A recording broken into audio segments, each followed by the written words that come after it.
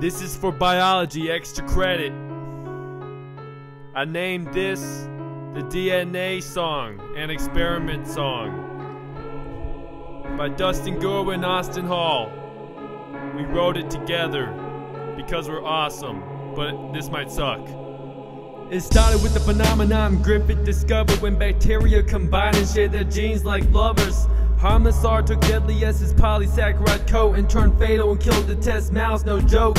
Transformation is what Griffith's experiment showed and opened doors for things for other scientists to know. Avery and his buddies took the protein out of SNR and redid Griffith and proved just exactly what DNA are. Got the same results, so proves that DNA is the cause. And protein didn't matter because the protein was lost. Proven to be DNA, Rosalind Franklin led the way and found them to be helices using her super X-rays.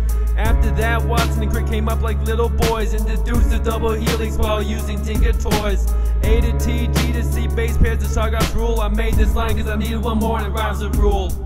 DNA is awesome. It holds all of our genes. Protein could a condom with genes they've never seen. But they figured it out. The base pairs and all.